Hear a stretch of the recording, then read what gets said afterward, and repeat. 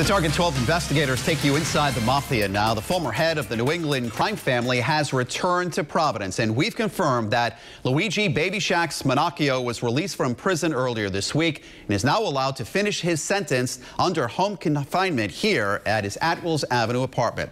Target 12 investigator Tim White broke the story of Manocchio's arrest more than 4 years ago and is here now with the latest developments. Earlier this week, almost 3 years exactly to the day he was sentenced, Luigi Manocchio was released from a federal prison. He was fitted with an electronic monitoring bracelet and sent home here to Federal Hill. On Tuesday, Luigi Baby Shack's Manocchio, seen here in Target 12 undercover video from 2010, was released from federal prison in North Carolina. A prison spokesperson tells Target 12 the 87-year-old made a quick stop at a halfway house and was then released to home confinement. Home is a residence up on Atwells Avenue where he's been for the last decade. Rhode Island State Police Colonel Stephen O'Donnell says the balance of criminal power in New England is now out of Boston, but the crime family Manocchio is coming home to is very different.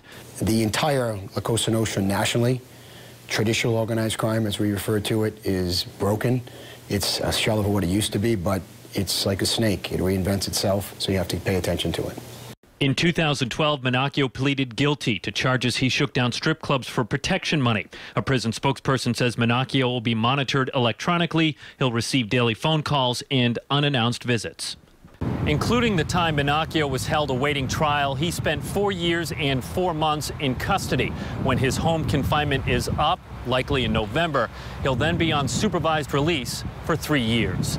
With the Target 12 investigators, Tim White, Eyewitness News.